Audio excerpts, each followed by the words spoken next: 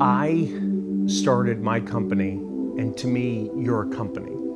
Right. You're an entrepreneur. You're somebody who's doing something on your own. Right. I started my company, and even today, which is 15 years later, I still don't feel like I'm there. Yeah. I still don't feel like I still want more. Do you feel that? Yeah, man. Every day, my manager will come and show me stuff like, hey, look what happened this week. Like, look what you did this week. Like, but it's not enough. What's the drive for you? I don't know. There's a lot of different drives. My love of music is the main one. I just love to make music. I love to express myself and, just be who I am and keep on rocking. And the second is for the fans. Do you ever get a fear of, I don't have enough ideas? Do you ever think to yourself, like, what's the next one? Right. Well, I thought that way for a long time, and so did everybody else.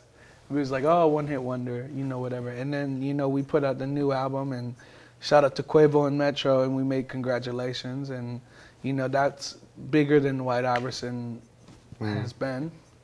And, I guess you just got to keep on pushing yourself to think that you're a one-hit wonder or whatever, and just take that and, just make something that can prove people wrong. Do you have, so take that. So as an example, I don't have many friends. Me either. Okay, so hopefully we'll be friends. But if I take that as an example and I think of all the people that have been, and haters is it's too used. It's just people don't want you to succeed. Do you feel that? Yeah. Everywhere. It's everywhere. In every aspect. Do you get motivated by that? Yeah. If you don't like me, that's cool. I got hella people that do. Yeah. And they love me and I love them, and they're going to take me, and then we're going to just on you. What happens if the label says we don't like the song? It. Those who say that if you're good at one thing, stick with it. Right. So what happens when you start moving into a different direction? So if you're good in hip hop, what happens when you start moving? Do you think about that side or? Yeah, it's tough. There's been times like I want to make an acoustic album. I want to make a thrash metal album. I want to make a bunch of different and I'm just waiting until everything is right because not only do you have an obligation to yourself, but you have an obligation to your fans. I'm not going to throw something crazy out there. Not nothing weird. I might make it. I might make the song, but who knows whenever it's coming out. So what's the next joy for you? What's coming next? I'm working on a new album. It's called Beer Bongs and Bentleys. How'd you get the name? I figured, I'm a simple man. I'm a very simple man. I love beer. I like cars. I like video games, and that's really it. So it's just kind of like a culmination of everything, and it's just like really where you've come from and where you're going, exactly, but you're holding both. Exactly. Because you can't change who you were. It's always going to be there. Whether you like it or not. Tell me about performing. Tell me about, for example, South by Southwest. Yeah. What was that like for you? I did 14 shows in 3 days. It was crazy. I had 3 songs out, not even maybe. When White was Iverson. this? This was March 2015, and White Iverson wasn't out yet. It had just came out. Okay. Yeah, it had come out a month before, and then I went there, and people came to see me. It was dope. My whole experience was really motivating because I was expecting dead shows. Because I've played hella dead shows. Did they know who you were? Yeah. Off of White Iverson, I think Tears was out at that time.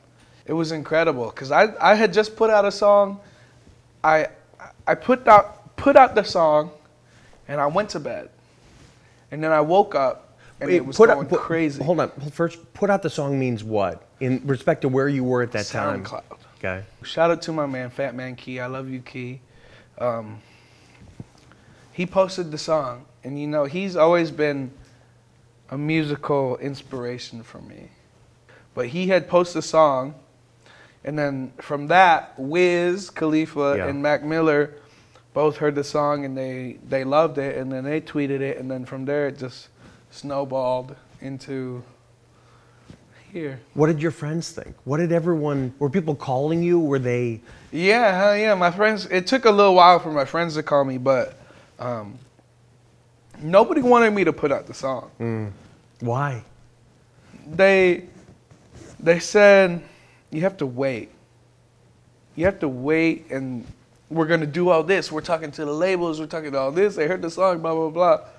We need to wait until we can roll it out to the blogs, blah, blah, blah. And one day I just said, fuck it. Was it at that time, was it just your decision? Yeah. Okay. I said, fuck it. I made my own cover art on Photoshop. I put it on SoundCloud. Myself. Everything myself. I made the beat. I made the art. I put that song out, and then, you know, here I am today. In high school, what were you like? What did people think of you? How did they look at you? What did you think of yourself? So in middle school, I wore a suit to school every day. I wanted to be like my dad. Yeah. I slicked my hair back every day. I got picked on, all that shit. And you wore a tie? No, not a tie. But you wore a jacket? I wore jackets. Yeah. I had collared shirts, slacks, nice shoes. Yeah. I was a weirdo. No one else did that. But I think everybody has one of those in every school. There's just that one kid. What'd your parents say? That was awesome. I wanted to be my dad so bad. Yeah. And you know, that's the same time that I picked up the guitar. Yeah. So I picked up the guitar. I kind of grew up a little bit. I started playing, learning. I learned from Metallica and Megadeth and everything. Like, my dad was real into metal and rap and all that stuff. So kind of everything started like bubbling, like the cauldron started bubbling. And so I thought that I was gonna be the classy guy.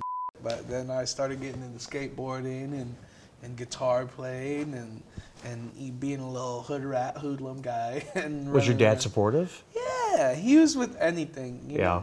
My dad, my mom, my stepmom, Jody, always have been super supportive. From the beginning of my career and then to where I am right now, it's just growing and getting bigger and better, and I'm getting better and smarter and learning, but you have to continue, you know, and that's what makes you, I think that's what makes you self-made, is because at the end of the day, it's not going to be about anybody else. It's going to be about yourself.